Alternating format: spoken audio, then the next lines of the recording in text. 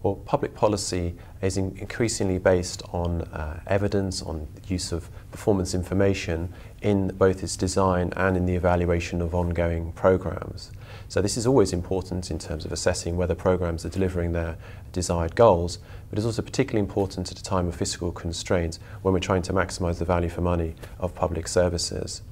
And the aim of the module is to give an overview of the skills required to undertake successful policy evaluation, to review contemporary practice of policy evaluation in UK central and local government, and also draw on the experience of other OECD countries, and also particularly to use statistical software and quantitative analysis of data, and to give people an overview of the methods that are available to them.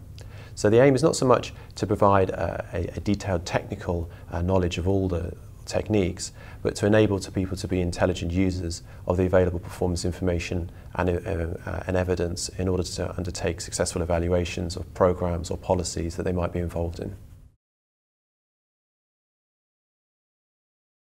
There's a mountain of performance information available to managers now in the public sector, and it's true that some of it is quite technical.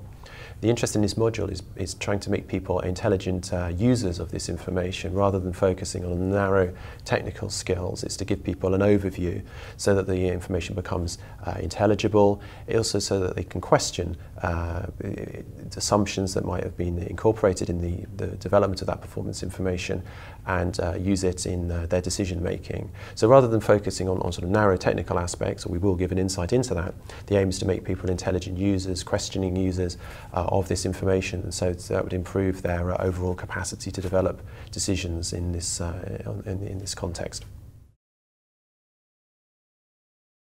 The accountability of public services and public organisations is fundamental to public sector activity in all areas, in all countries. The question is, how do we do it, and how do we improve the practice of accountability?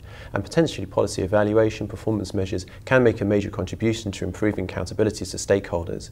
It can enable politicians better to oversee their public organisations. It can enable citizens to better understand how their government is performing. It can enable the users of public services to make more informed choices about the public services that they consume.